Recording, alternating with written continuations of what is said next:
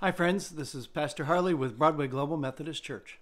I want to read to you today out of John chapter 4, part of the text that the sermon is going to be preached on today. An official, an important person, has come down to Jesus to ask if Jesus would come and heal his son who was near death. The official said to him, "Sir, come down before my child dies."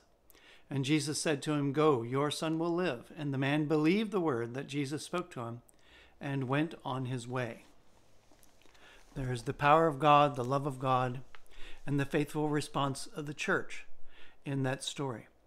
Some man has gone a journey seemingly 25 miles to find Jesus, even though this man is important, has much resource, many friends. His way is made as far as his world is. His son is sick unto death, and this breaks his heart. He asked Jesus, "Come down before my child dies." Jesus save.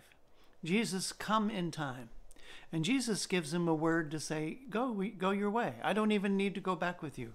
Your child will live. And the man has the gift of faith to believe what Jesus told him. We need to understand we can take God in the midst of our worst tragedies and ask for his help, and he will come through. He will be here for us. His love is faithful. He is our God who cares for us. And we should respond in faith. When Jesus has given the word that prayers are answered, that our help is on the way, we can and should be like that man who believed the Lord and then can go away with a peaceful and glad heart. The man's son was indeed healed. Praise God for his answered prayers. Amen.